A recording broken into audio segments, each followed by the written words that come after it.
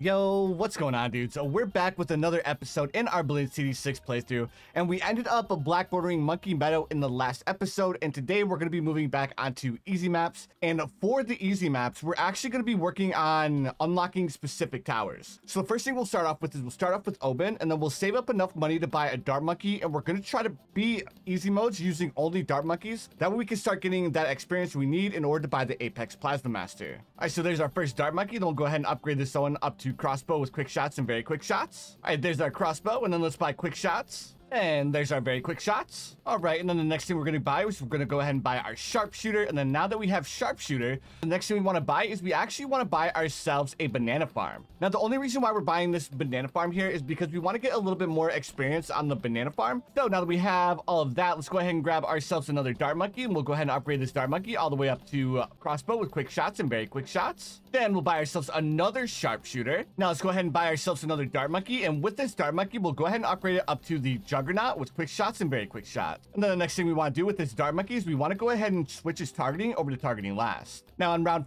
34, we're going to go ahead and save up the rest of the money that we get, because on round 39, we're actually going to buy ourselves an alchemist to outbuff both of our dart monkeys as well as our Oben. That way we don't struggle with popping the Moab balloon. All right, and to be completely honest, we didn't even need to grab the alchemist because our dart monkeys are actually that strong. But anyways, dudes, I know this is a little bit of a shorter video, but again, I want to show every step in the process of beating Bloons TD6 from start to finish.